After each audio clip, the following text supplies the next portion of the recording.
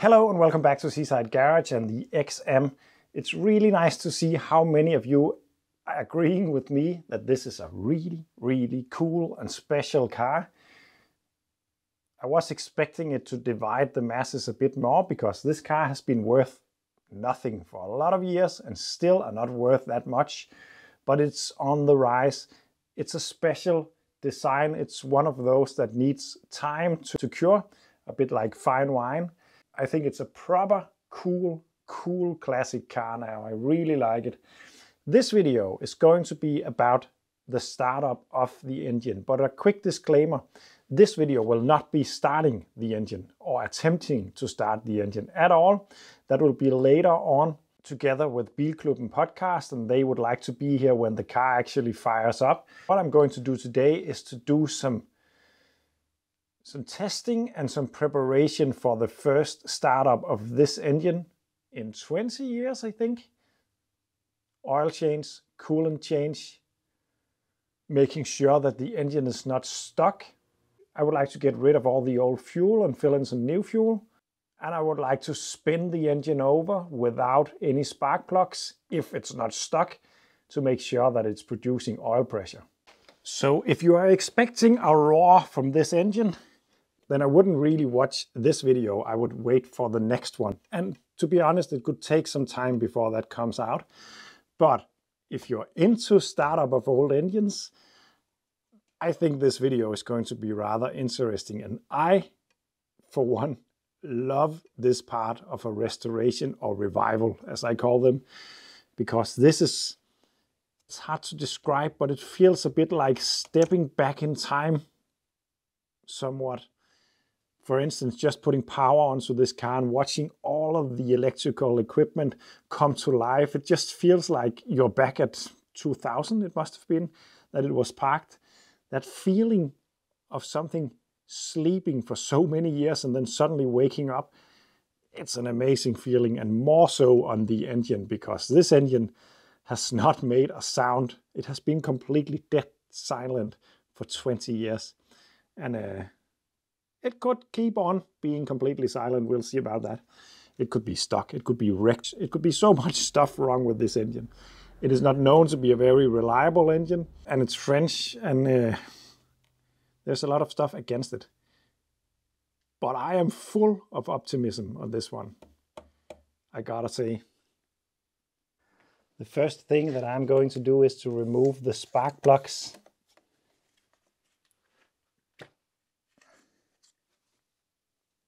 Got a bit of oil down there, so it could be leaking from the valve cover gasket on at least one of them.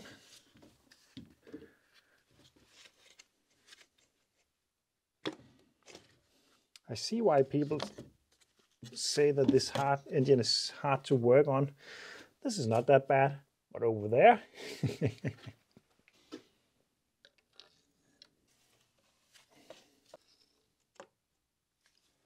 that's one spark plug out. Pretty cool looking spark plugs. This was the oily one. I don't think I will have to lube up that cylinder now. It will have a lot of oil down there now. I think it's because of the seal down there around the spark plug hole is not good on the valve cover, and therefore it will soak the spark plug in oil. So I'm going to remove them up there as well, and then take you back. I got all the spark plugs out now. The front end, I showed you that. That was pretty easy. The back end, especially the last cylinder back here, is extremely difficult to get at. And I heard that if you drop your socket down there, it will be very difficult and take a long time using this magnet tool to fish it out. I've heard. I want to show you one thing about the spark plugs. I am not much into reading spark plugs, but it will tell you something, and there is one of them that is looking a little bit out of place. Here I have them placed, and I have placed them in the order that I took them out, so I can keep track of which cylinder looks, if any of the cylinders look weird. This one was the very oily one, so we have a leaking seal around this one.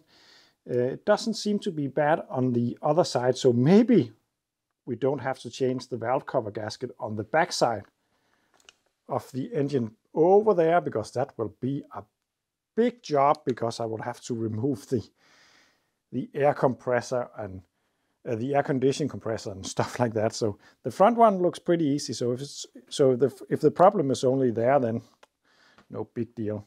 You could also just ignore it. It's not my car. I will have to ask the owner. But other than the oily thing, all the spark plugs look black. You would like a bit nutty color. This looks like it might have been started cold a couple of times with a bit of choke. It's the same on this one and on this one, but the middle one is suddenly a completely different color. It looks to be running lean on this cylinder. So that is a bit worrying. We'll have to investigate a bit further before we can say anything really clever about that. But it's worth noting that maybe we have an issue with cylinder number 2 on the backside. And then I'm going to add some oil down each bore. This one is not necessary because it's already oily, but I'm going to do it anyway.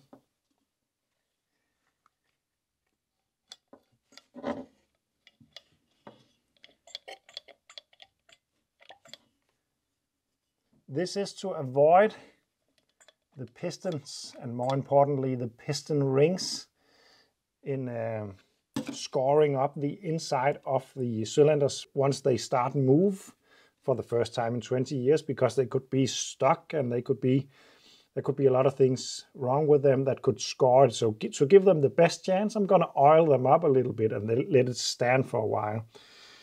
If the engine even turns over, let's find out later. So next up, I want to turn the engine over, hopefully. I want to do that on the crank pulley. I would like to turn it at least twice, because then I know all the cams and all that has been wound one revolution. I think the easiest way to do that would be to remove the tire. Then I think I can get to the crankshaft and then turn it on the pulley down there. But the car is incredibly low. I want to move it up a little bit to take the tire off and put it on an axle stand and all that. So what I'm going to try now is to raise the car up using the hydraulic system. That will tell me if it works. It could be a complete failure, because one of the lines could be burst. It could have a massive leak. Something else could be wrong, but I'm going to try that. But it's not possible to just run the pump by itself, because it runs from a belt from the camshaft on the rear bank. The engine is not running, so we can't make it turn with that. But what I'm going to do is to remove the belt and try something else. If someone told you that the Citroen XM is hard to work on, you shouldn't believe them. It's no problem, this. It's amazing how fiddly everything seems to be so far. It's not, so far at least, difficult, but it's fiddly. Right now I'm just trying to undo the tension on the belt for the hydraulic pump, and it's just in the really hard position. It wouldn't be that bad if it was a normal bolt, but it's an Allen head, which makes it quite difficult to get at. And dropping the tool will end up costing you a lot of time, because it's so difficult to find stuff. And no, it doesn't just drop to the ground. There's too much stuff in the way down there. I have my magnetic tool at the ready, and it's going to be used a lot on this one, I think. Oh, I got it loose now. So the struggle on this engine is very real. I have used, I think, an hour to remove the belt off the hydraulic pump. It's so difficult to get to the fasteners back there. Incredibly difficult, actually. And it's actually quite fun, because I have to be creative. But what I want to do now is to put this around the pump down there, and then we have the pulley loop going up here. And then I'm going to take a drill, put it into here, and spin it and hopefully create some pressure. I'm gonna put some safety equipment on because there is a possibility that something will burst. I'm also going to put a carpet over the spheres. I really don't think anything will happen, but in theory it could. Having a carpet over it will protect me from shrapnel. If they were looking extremely rusty, I would be more worried, but it's always a wise thing to be a bit careful. I checked the LHM reservoir, it's full. So I think by spinning that we could build pressure and get the car to rise up.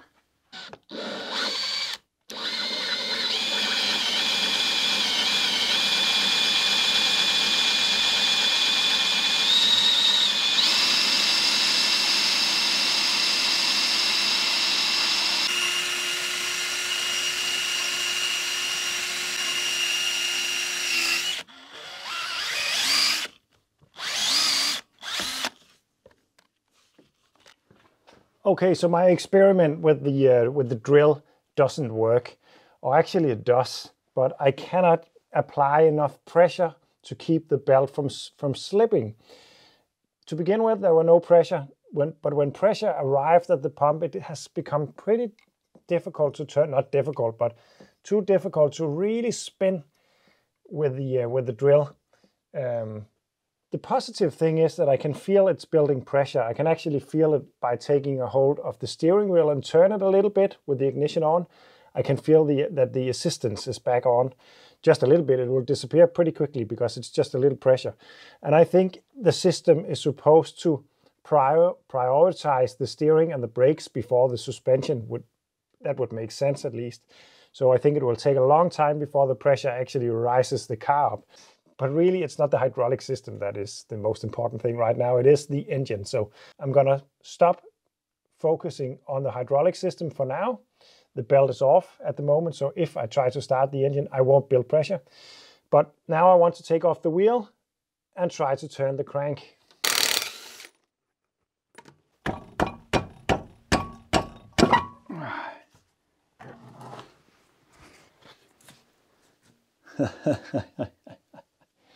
That's some rusty brakes in here.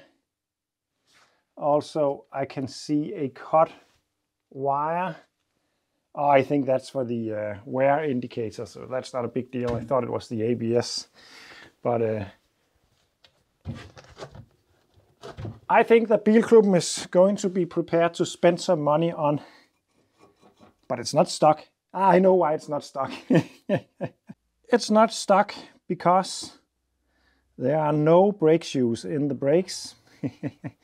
This is actually pretty nice to see because this tells me that maybe someone parked this car up, knew what they were doing, because it's a good idea to remove them, but it's a good idea to write it on a note inside the car, because if you push the brakes, then all hell breaks loose.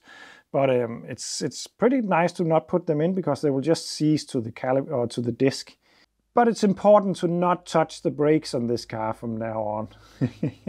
Otherwise it will just pop out the piston, of course. It's not looking that bad in here, but there is a lot of plastic. No, that's actually metal in there. It's looking to be in rather good condition, actually. At first glance, at least. What I want to do is to remove this plastic. That should give me access to the crankshaft pulley. So there we go. Now we have access to the crankshaft.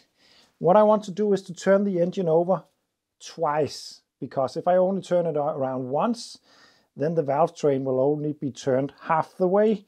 And I want to turn it twice to make sure that everything has moved, that all the valves has moved, because if one of them are stuck for some reason, it could hit the pistons. So therefore I'm going to turn it twice to make sure that there is nothing that obstructs it.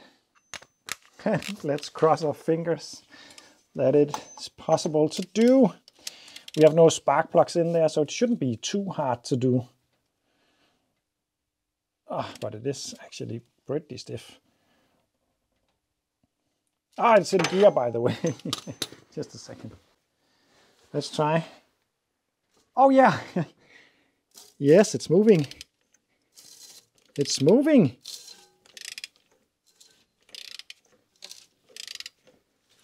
Ah, yes, that's one.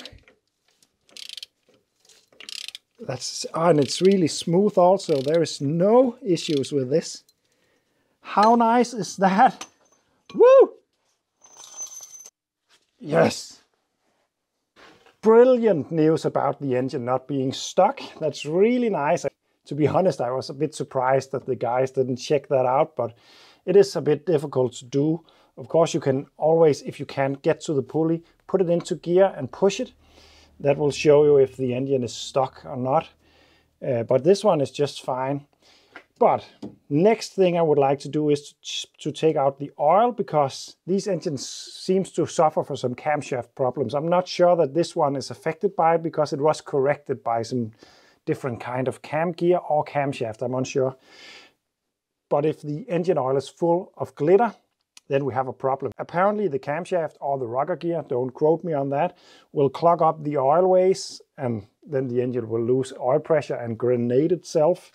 So I need to check that. If the oil is nice and clear, then no problem. Then I won't go any further with that, because then I'm sure that the camshafts are all right. So that's one thing. I would also like to get fresh oil on this engine before I fire it up, because it's a shame to fire up an engine with the old engine oil, especially this old. I've done that a lot of times actually. I'm not that worried about it, but this is a really rare engine, so I would like to give it the best chance. Of course, it's best to change oil on a hot engine.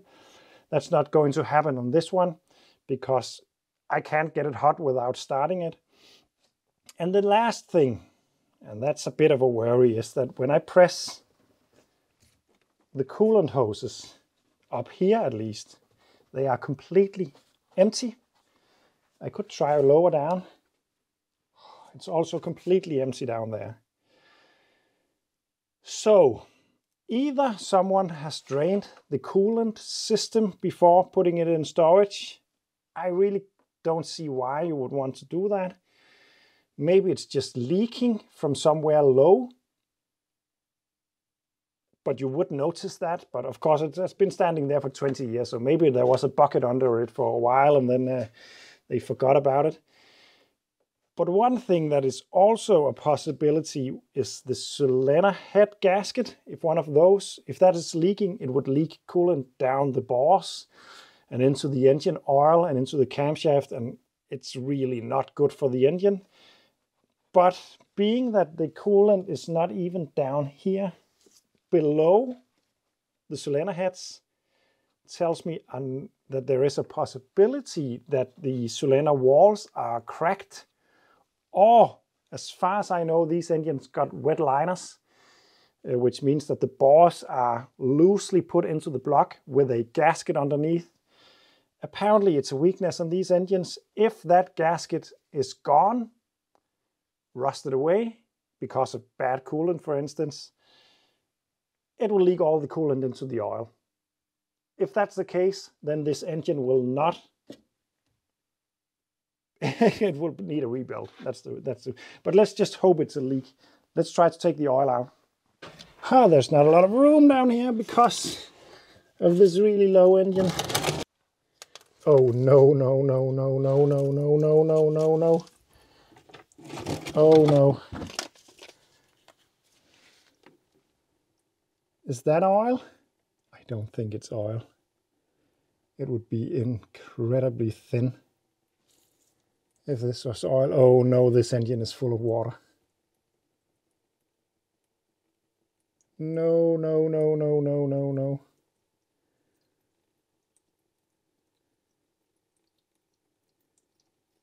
That would be the thinnest oil I have ever seen. If it's oil, it's just not oil. It's just not oil. The level was right on the dipstick.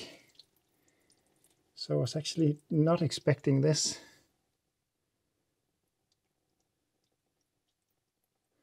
I'm going to take the drain bolt out completely and see what comes out.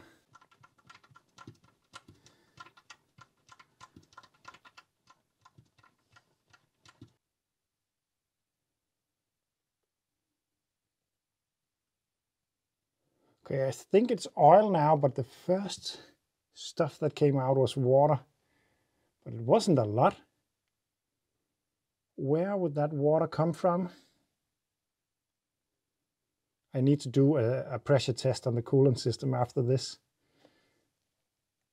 But I'm not condemning the engine completely, because this means that the camshaft at least was not under water, it was under oil. Oil will be on top of water, so water will come out as the first thing. It was a lot of water coming out to begin with, but now it is oil.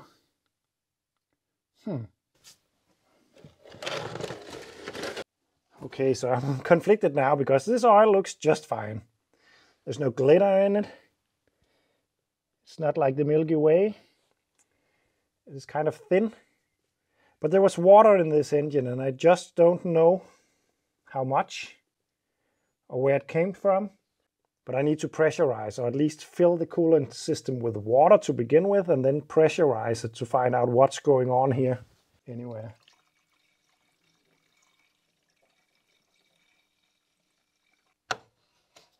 Like that. It's leaking from two places, but nowhere near any engine. It's leaking from up here. It's not coming from the engine, but it's coming from this side and this side of the radiator. The radiator is toast. Let me show you. It's coming out right. It's coming out right there. From somewhere around this area. Underneath. It's just water, by the way, but it's the radiator, all the connections at the radiator that's leaking that. So I've refitted the drain plug. And yes, I have bought a new oil filter, and yes, I am going to change that, but I cannot really see it anywhere. And I'm pretty sure it would be much easier to change from underneath. So I'm going to wait with that until the car has fired up, if that happens, and do it on the lift. Another thing is that the leak down there is a good thing. Well, it's not a good thing, but it's a good thing, because that's the reason why all the coolant is missing, because it seems to be the lowest point in the entire coolant system down there. So I am no longer thinking that the engine is getting water into the engine. I just think that the coolant system is leaking. But I still am a bit puzzled about that water that came out of there. It's hard to say, but maybe it was about 60 milliliters or something like that. So not a lot, but still some, and a bit weird. But maybe it's just condensation. Maybe the owner cold started it a lot of time to make sure that it didn't seize up or something like that. That will make a lot of condensation inside an engine, and let's just hope. Yeah, so that is enough to do the first attempt at cranking this engine. But before doing that, I need to figure out which one of the relays are the fuel relay. They all seem to click, so it's just a matter of taking one out of a time and see when the fuel pump stops. I could have checked the wiring diagram for this. There we go. The fuel pump is no longer priming. So this is for the fuel pump. That's good, because we can use this to purge the rest of the fuel a little bit later on. But right now, it's time to see if the engine cranks over, because maybe the starter engine is toast on this one. I was told that could be the case on it. So I don't know if it's a problem that I don't have the code, or haven't pressed the code in at least yet. I have gotten a lot of codes actually from the guys who owned it before. They don't know which one is the right one, but we can try that later. But if it's necessary to punch in the code to make the starter actually engage, I don't know. Because maybe it's just the ignition that it controls. But let's try for the first time in 20 years to see if the engine turns over. Oh yeah, oh yeah.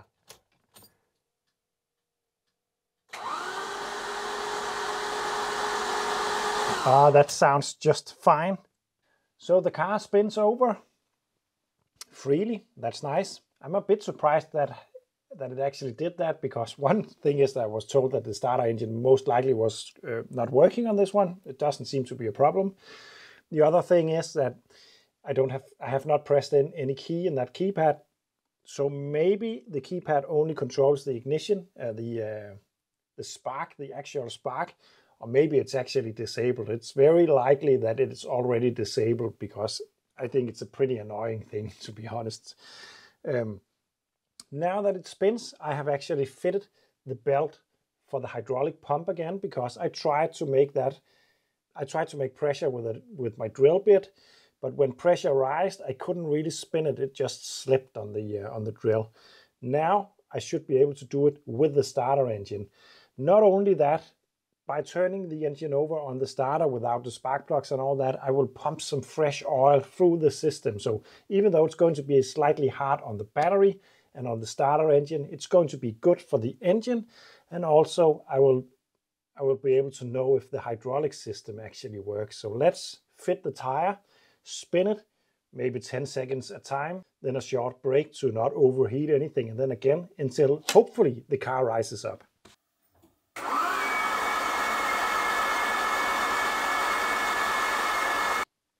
Nothing has happened in the suspension compartment, I might add, because I want to show you something really cool. Because something has happened in here. The Diravi steering. Take a look at this. Ignition on. I'm gonna turn it. Can you see the slop that I was talking about earlier in the steering is gone? And when I turn it, it self-sensors. So something has started to work. Let's crank it some more and see if anything else happens.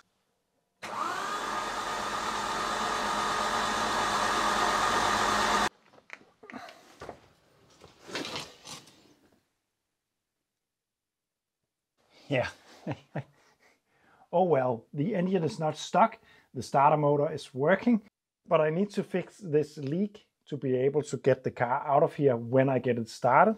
So in the next video, I will have to try to raise up the rear and find out what's leaking and make a quick fix on that. So we can, it's the only place that I can see it leak. So I think if I fix that leak, it should rise up. So in the next video, I will start to fix that and most likely also get rid of all the old fuel in this engine. But a lot of progress is made. The engine is not stuck. The coolant seems to be disappearing from a broken radiator and not into the engine.